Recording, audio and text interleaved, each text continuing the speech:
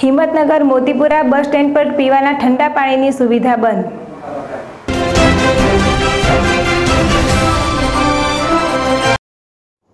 Himmatnagar Motipura pickup bus stand ઉપર ST તંત્ર દ્વારા ગરમીની સિઝનમાં મુસાફરોને ઠંડા પાણી પીવાની સુવિધા મળી રહે તે માટે વોટર કુલર મૂકવામાં આવ્યું હતું। મુસાફરોને પીવાના ઠંડા પાણીની પરબ શરૂ થતાં આનંદ થયો હતો, પરંતુ માત્ર થોડા દિવસના ગાળામાં વોટર કુલર બંધ થઈ જતાં આ પાણીની સુવિધા બંધ થઈ જતાં મુસાફરોમાં રોષ ફેલાયો હતો।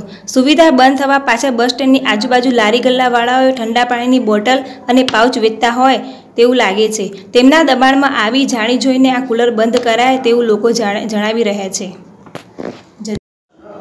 સૈયદ શોએબ, ZSTV, હિંમતનગર।